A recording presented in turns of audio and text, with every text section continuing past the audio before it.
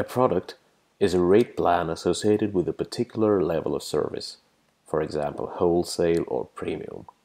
Every customer and vendor in the system needs to have at least one product with rates to make routing and billing work for it. Every product is linked to an account, and that account defines the currency of all rates in the product. So that means that if you need to support rates in several currencies when dealing with a particular partner, you will need to create several products, each linked to an account in the correct currency. You can give a name to every product in the system. There is no limitation in terms of the words that you can use here, but we recommend that you stick to a system because in some parts of the system, for example in the routing rules, it is possible to refer to groups of customers or vendors having the same product name as groups of companies rather than individual companies enumerated one by one. So that's not going to be convenient for your staff members to deal with product name lists containing several dozen entries. For customer products, it is possible to stipulate the so-called parent product. It is very convenient to have parent products in case you need to share one and the same rate plan among several customers. For example, you have 30 premium customers sharing one and the same rate plan with some minor per customer exceptions.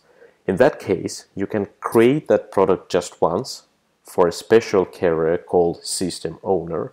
This is a virtual carrier, a reflection of your own company inside your own billing system. You can import the rates you want to share to that product of the System Owner, and then when it comes to creation of products for real customers, instead of re-importing rates over and over again for each of them, you can just mention that System Owner's product as the parent entity. And that will establish a link between the customer product and the parent product. That is also convenient when you need to change a rate for all of these customers, because changing a rate in the System Owner's product will automatically change that rate for each of the customers.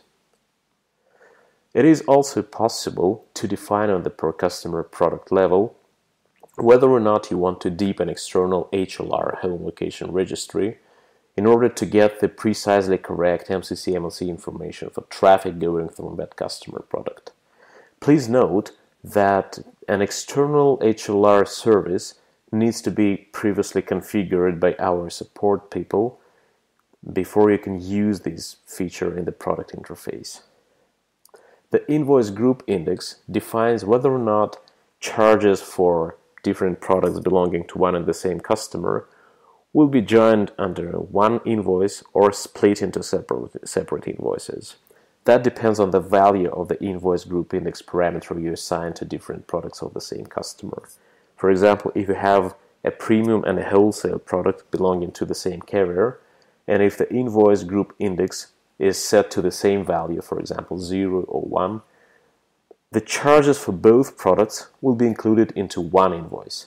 And if you send different values to this parameter of these two products, each of them will go separately on a separate invoice.